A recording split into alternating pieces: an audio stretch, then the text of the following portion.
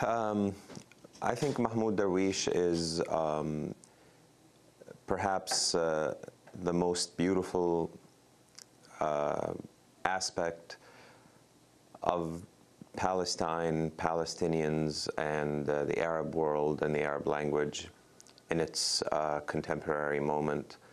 And having that much beauty, certainly, as Sinan mentioned, takes him beyond the local and the regional into a global and a universal status. He was a very shy man who people flocked to, and he also was a very gentle and generous man who knew a lot of people wanted so much from him: a cup of coffee, a conversation, a signature. He cherished his private life a lot because he also knew that most of his other life was public. In his great poem Mural, he ends it with the line, "I am not mine, I am not mine, I am not mine." And even in his death, untimely and premature, he spoke true words. He had an amazing prescience, and it is part of his brilliance that all through the decades he could always write things that you could return to 10 or 20 years later and realize that he had an amazing sense of vision and timelessness. Fadi Judah, you translated his last work, The Butterfly's Burden. Can you talk about that? Mahmoud Darwish, as a poet who endlessly tried to renew himself. Again, Sinan said, most accomplished poets, they stagnate in their twilight years, in their late styles, in Adorno's or Edward Said's phrase. But Darwish didn't believe in anything like that. He believed in a continual renewal of birth. And he always loved his newer works, and I wanted, when I got in touch with him, to not focus on what most of the Arab readers in the Arab world, and even in outside the Arab world, always focus on his, epic poems from the 80s and the 90s and even earlier than that. And he always wanted to take the reader with him to his newest work, to his newest elevation of language and aesthetic. And I focused on his latest work, collected 3 books in 1 volume. The first book is called The Stranger's Bed, which is a collection of love poems, a dialogue between his I and his feminine I. And it incorporates a lot of the fundamentals and traditional canon, I guess, of love poetry, developed into a contemporary and modern form and ideal. And also State of Siege, which was a memoir lyric poem for the destruction of Ramallah, the opening days of the Second Intifada. And then after that, a beautiful book, which I think was really a mark of a new breakthrough in his poetic sensibility, Don't Apologize for What You've Done. And in part, I wanted to do that because one of Darwish's brilliant features, I guess, is his ability to always change his language. And in The Stranger's Bed was in 1998, and Don't Apologize for What You've Done was in 2003. And if you read the first poem in the book and you read the last poem in the book, you know that there has been a change in the language, moving towards more conversational speech and perhaps daily speech, as he would tell me. Still a high lyric and complex metaphors. But it was something I admired about him a lot, and I think a lot of other people always admired his ability to always renew his work. And I wanted to put that in English. I don't think that unfortunately, it saddens me to say that he's a latecomer into English.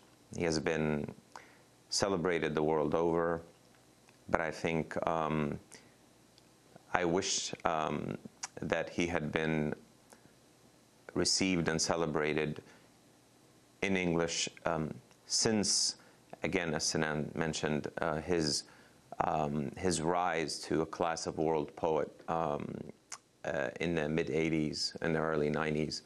I don't know if that was a problem of not finding the right translators. It could be, but I'm not sure exactly that that would be the sole reason. I don't know exactly what the other reasons are. Fadi Judah, could you read the last poem, his final poem that you are translating now?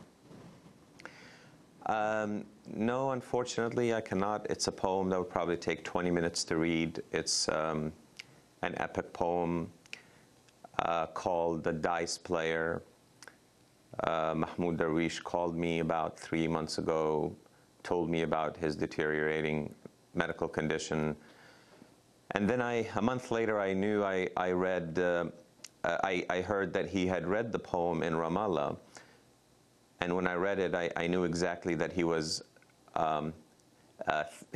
betting or, throwing the dice on the possibility that this would be his last poem. And he requested from me that I translated. I can tell you that it begins with, "Who am I to tell you, who am I to say to you what I say to you?" And Darwish's "Who am I" in previous poems has always been had the tone of more of a true question that really addresses the knowledge of the self. But in this poem, I think it took on a different tone of humility and resignation, because in its last stanza, he repeats it and he says, "Who am I to disappoint the void? Who am I? Who am I?"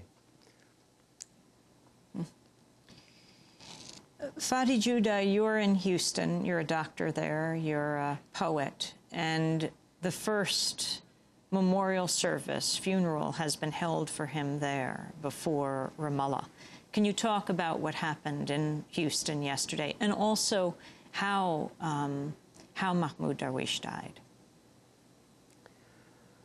Well, he underwent a necessary major vascular surgery, and a surgery that carries a high amount of risk, sort of a catch-22.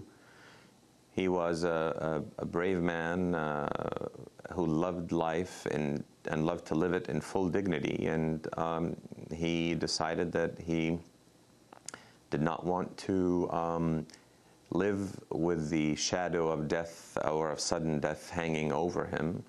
And he decided to go with the hope of coming out with a new life, or a lease on life, if you will, with this major surgery, knowing very well that if something did go wrong, he will not be the same Darwish. And I know in my heart that, and I know he told me this personally, that he wanted that if things did go wrong in the surgery, which of course, as I said, it was a very high-risk surgery, that he would just wish not to, not to survive it. And somehow I believe that his body willed it. He's a very full of dignity, as I said, and he would not want to live half the man or 3/4 of the man he used to be. There was a prayer for the dead, for his body yesterday in the Central Mosque in Houston. About 200 people showed up, and then later on in the evening there was a memorial service where several people spoke and honored him.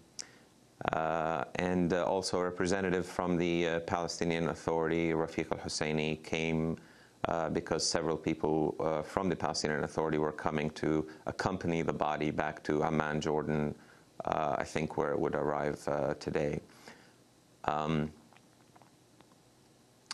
It was a service where you can see the mixture of public relations to Darwish, where you know, most people don't know, you know, how Darwish loved his coffee or loved his milk or how he slept or how he woke, or he was a larger-than-life figure for us. And I think for many of us, we